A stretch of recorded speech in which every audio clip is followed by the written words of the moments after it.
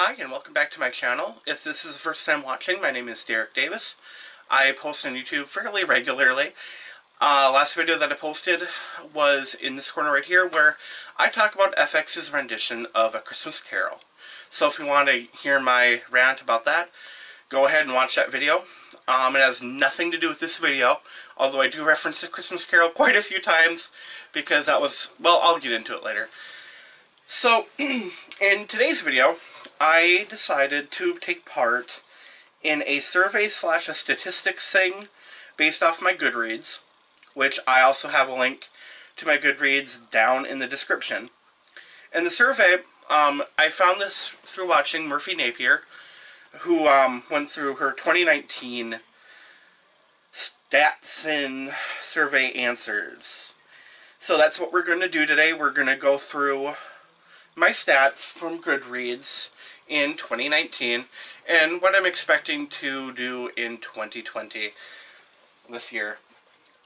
So, one of the things that I decided to do this year is starting up more consistently, of course, a book journal where I just record kind of stats like where I'm at in the books I'm reading, as well as like my thoughts and any quotes that stick out to me. So I recorded most of my answers in here, but I decided, with more reflection, that there was more that I could have put in. And I just realized, kind of going through my inconsistency in this journal, I neglected to write down my finish date for Hesse Siddhartha. So when I'm done with this video, I need to write that down. I'd like to have that in here. So, my Goodreads stats and survey. I'm just going to use the journal for the stats because I have changed my mind on a few answers on here and I selected the questions that applied. Some of the questions in the original survey didn't really apply to me, so I left them out, obviously. So, my Goodreads stats, I read a total of 33 books, and I read a total of 10,815 pages. For contemporary fiction, I read 5 books. For classical works, I read 6 books. And nonfiction was 22 books. I read way more nonfiction than I did contemporary fiction and classical from last year, which I was not really surprised by because I was also putting in Goodreads some of the textbooks that I was reading when I was doing online classes. So that's why that number is so dang high. And what I want to do, and this is kind of like an OCD thing of me, an anxiety thing, I want to make sure everything is like relatively balanced. Like I want a good amount of fiction, and I want a good amount of nonfiction. And within that fiction sub, I put in the classical stuff in there as well. So I want to get that a little bit more balanced, but I realize that might not happen. However, it could because of the way that I read. What I do usually is I'll read like a fiction book. Like, for instance, I am reading fiction. I just picked this up towards the end of last year, Dombey and Son by Charles Dickens. And I am on page 175 out of like a 800, 900 page tome. So that's pretty good, I think, so far to start out the year by reading one of my absolute favorite writers. In particular, my favorite Victorian writer. I read so much classic anyway.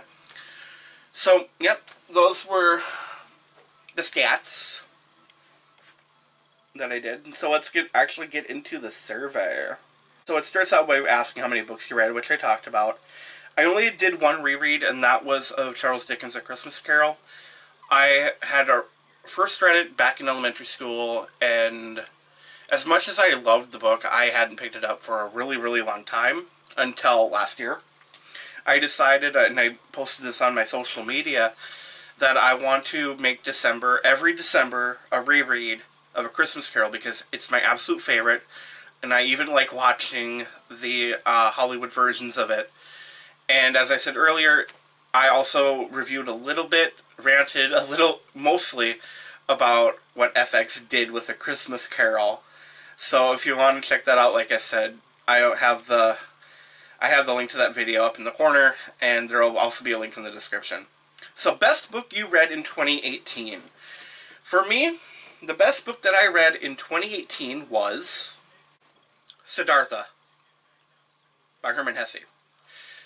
What I really, really liked about this book is that it was such a great time for me. Basically, why I liked this book a lot was because of the spiritual journey that our main character goes through. I really connected with that, and it's just an overall, a really amazingly great story. So, that was my best book of 2019. The book I was excited about and thought I was going to love more, but I didn't. I kind of ranted a little bit in my review on Goodreads, and I even contacted the author because he happens to be a friend of mine. That book would be Organized Chaos by Cass Swenson. Reason why I was really excited about reading it, number one, well, mostly because a friend had written this book. And I thought I was going to love it because I do like reading about, well, I really mostly watch documentaries on conspiracy theories, and that's why I thought I would absolutely love this book, because I enjoy watching documentaries on conspiracy theories. But as it turned out, I really didn't care much about this book. I did like it, but not to the point where it was 5 out of 5. If I remember right, I rated it a 3 out of 5, because there were a few inconsistencies, there were a few grammar issues, and it kind of just not really ruined my reading experience, but it didn't make it very enjoyable. So our next question: most surprising in a good way or a bad way book that I read? I would say for this one, it's kind of a back and forth. It was either Bullies by Ben Shapiro, but what really won my surprising read would be The Diversity Delusion by Heather MacDonald. And the reason why it was so surprising is because it just opened my eyes a little bit more to what's going on in our nation. And the author exposes, like, a lot of things that are not very great, but on the surface look okay.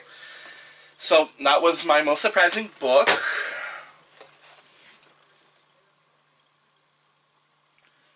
I didn't push people to read anything, because that's not the kind of person I am.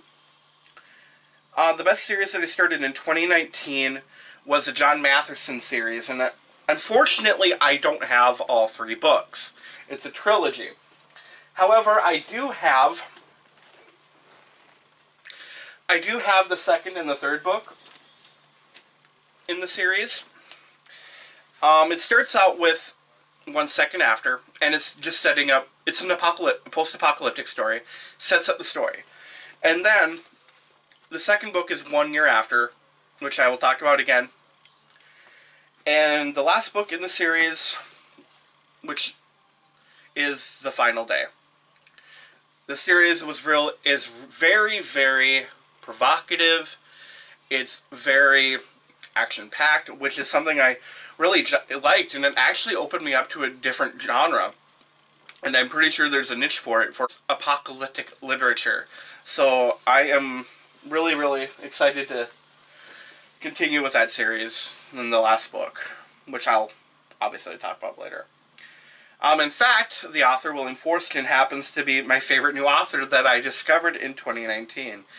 And with that first book, the reason I don't have it is because I put it on a donations table.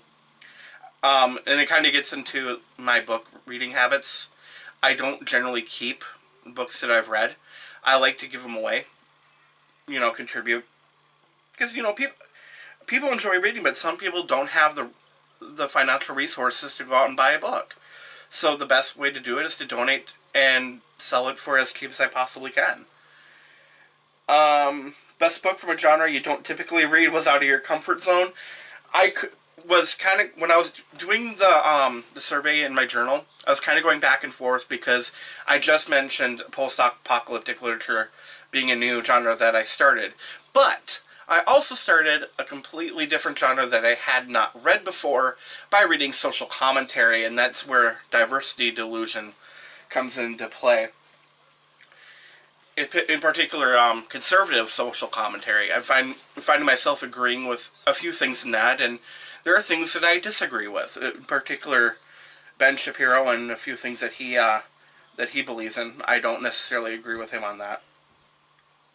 Most action-packed, thrilling, unput-downable book of the year. Um, Again, going back to John Matherson's series, the most the most packed one was this, and I actually wrote about it in my blog on Goodreads about why it's so action-packed. There's a scene in here, without revealing too much. Basically, a lot of people are sick. They've been harmed, and there's this boy, and he's gripping his sister, and he doesn't know she's dead. And there's this scene, and I kind of feel bad about it now, and I might edit it out later. But I said, God, look what God can do, and then he sees his dead sister's body, and he just loses it completely, and it just doesn't end very well. And I just found myself reading it just really torn apart, and it was just so depressing, but at the same time, very well written. The book I read in 2018 that I would most likely reread next year. I'm not a huge rereader. However, I have decided in the year 2020, again in December, to reread A Christmas Carol. And I also am planning, and I kind of started, rereading Harry Potter. I've kind of discovered the joy of audiobooks. I had 2 credits on Audible, so I chose Philosopher's Stone and Chamber of Secrets for the 2 credits. And when my next free credit comes around, I'll pick up Prisoner of Azkaban and so on and so forth until I've completed the US version of Harry Potter. Now, I was bored one night and I found an edition of Harry Potter, the original edition of Harry Potter, so, basically. And I'm like, okay, so it's going to have the British slang in it, and I really want to read it in the way that Rowling had originally wrote it, not the US version of it. So I'm really excited to get into that. Favorite cover of a book I read in 2018? Dang. I don't really care for covers, to be honest. Like, yeah, covers kind of enticed me a little bit to pick up a book and get it. But obviously what really seals the deal is what's written on the back of a book. I will say, however, that my favorite cover in 2019, Charles Maturin's Melmoth Wonder, the Oxford World's Classic Edition. It's a really provocative cover. I kind of have a thing for like dark colors, so I go with that. So that was my favorite cover. Most memorable character, I would say John Matheson, again from his book series. Most beautifully written book read in 2018 would be Siddhartha by Hermann Hesse. Same with most thought-provoking, life-changing book of 2018. I'm kind of battling with this one between Siddhartha and also Matthew Vine's God and the Gay Christian. The reason why this was very thought-provoking is because this hits home with me, and I read this at a really opportune time, and it just made my faith stronger. It just changed my life, to be honest. Like, I knew a lot of the stuff in the book, but the author is really good at explaining things, which I really appreciated in God and the Gay Christian. Book you can't believe you waited until 2019 to finally read. I couldn't really answer that. Favorite passage or quote from a book you read in 2019? I don't really have anything for that either. The shortest and the longest book you read in 2018. The shortest, and I don't have it anymore, Straining at the Oars. It was a book that I read for class. And the longest book I read was Ayn Rand's Atlas Shrugged. And I no longer have that book either. So, book that shocked me the most, The Diversity Delusion. Because I was unaware of a lot of the things that are going on in this country. And so I was just really shocked to read some of these things. Like, I don't want to get up and look at the book. I'm so lazy. One of the things that MacDonald points out is that, oh, so completely unaware of this, I think I've said that maybe 3 times now, was this student who was upset that she had to read Chaucer, that she had to read Dickens, because they're all white writers. And the author points out that these are poignant writers. They were very important to literature and what shaped literature immediately following these authors. And I just remember reading it. That's so ignorant to completely write off these amazing writers that have paved the way for writers to come. How... I'll listen to there. OTP of the year. I don't really do ships. Favorite book you read in 2019 from an author you've read previously. I'm just going to go back with William Forster on that one, because I didn't do a whole lot of rereading from older authors, except for Dickens, of course. Best book you read in 2019 that you read based solely on a recommendation from somebody else. I can't really answer that. Fictional crush from a book you've read. I don't really fall in love with my main characters, so... or any character from a book. Can't answer that one. Best 2019 debut you've read. I mostly read classics and books that have, they're a little bit older, so I can't really answer that. Book that put a smile on your face, was the most fun to read. Yeah, I can't really answer that one either. Book that made me cry or nearly cry. I'm going back to 1 year after because of that scene with the boy and his sister. I mean, they were young kids. That's why I was crying, which I barely do when I read. Now, I do it a lot with movies, but not with books. Hidden gem of the year. I would say discovering the post-apocalyptic fiction books. Book that crushed my soul.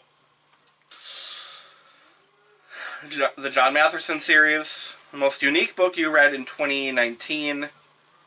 That'd be Organized Chaos again. The book that made me the most mad. And I got rid of the book. Ben Shapiro's Bullies. That made me the most mad. New favorite book, blog, Bookstagram, YouTube channel that I discovered in 2019. Jesse the Reader. I really enjoy his content. He is absolutely hilarious. Just a very captivating YouTuber. I really, really, really generally love that man's work. The favorite post I wrote in 2018. Favorite post that I wrote in 2019. The heading went something like Linda Ronstadt. No, the song Teardrops Will Fall is not just a Linda Ronstadt song. And that kind of just goes back to the book that made me cry. Favorite bookish related photo I took in 2018, if I could do photos, and I am so cheap. I'm not able to put photos up here, but it was of my bookcase when I was setting it up. The best bookish event, I didn't participate in any. Best moment of bookish blogging life in 2019. Don't really have that either. Most popular post this year on my blog. I don't think anyone reads it, so... Post that I wish got a little more love. All of them. Best bookish discover. Sarah Perry's Melmoth the Wanderer. Excuse me, just Melmoth. Because it was based off my favorite classic of 2019, which was Melmoth. I don't know how I found it, but when I found out that this writer, Sarah Perry, had done a modern take on it, I took the opportunity and I grabbed the book and I ran. I didn't steal it, but boy, I wanted this book after finding out there was that Melmoth the Wanderer had a modern take on it. I thought it was one of those obscure books that would never be mentioned ever again, but it turns out it did make an impact. Did you complete any reading challenges or goals that you had set for yourself at the beginning of 2020? 19. And I had started out my Goodreads goal by saying I wanted to read at least 30 books, and I did pass it by 5. Okay, now looking ahead, one book you didn't get to in 2019, but is going to be your number one priority in 2020. This whole shelf. In particular, what I really want to set a priority for is Stephen King's book, It. It's really huge. This is probably going to be the biggest book, biggest page amount in this year. I'm just really excited because I had seen both the original film and I saw the remake, parts 1 and 2, and I just love the story, and I just feel the need. I just need to read it. It's just, yep. I just gotta read it. Book you're most anticipating for in 2020, non-debut. That would be either It. Actually, I'm gonna say books. I'm cheating.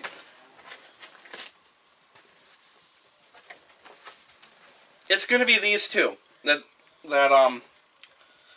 I'm most anticipating for. It, because we like horror.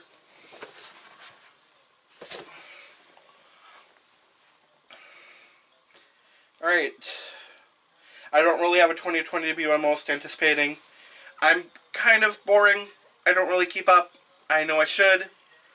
Thanks to a lot of the booktubers that I've been watching, that's kind of helping me a little bit with stuff, but I have yet to even read their recommendations. I do know, however, I do have Crystal Smith's Bloodleaf on the third shelf in my bookcase, which I'm also really looking forward to reading, and I know that the sequel's coming out, so I'll just say the sequel to that, whatever it is. Series ending, a sequel you're most anticipating in 2020. Kind of modifying this question a little bit. I'm really looking forward to finishing up with the John Matheson series, just to see what happened, what's going to happen at the end of that book. And then one thing you hope to accomplish or do in your reading, blogging life in 2019. Be more consistent. The 2020 release you've already read and recommend to everyone, and that's not applicable. That's the end of this survey. So yeah, I am super excited to get to some amazing books in 2020. So yeah, I just want to end it with something that I was so excited to get in the mail the other day. I had ordered book coasters from Book Riot because I have a headboard and I want to keep it in great condition and I don't want the headboard to be ruined. So I picked up this really cheap set of book coasters. This first one, Read Harder. I like this one too. Read More Books. This brings out the horror fan in me. Read or Die. And then last but not least, the Book Riot logo. Isn't it gorgeous? Look at it. Look at it. Behold its gloriousness. So if you like this video, please hit the like button. Subscribe to my channel if you haven't already. Follow me on Instagram, on Twitter, Goodreads. I have the links down below. Thank you so much for watching this. And remember to always stay humble and please be kind.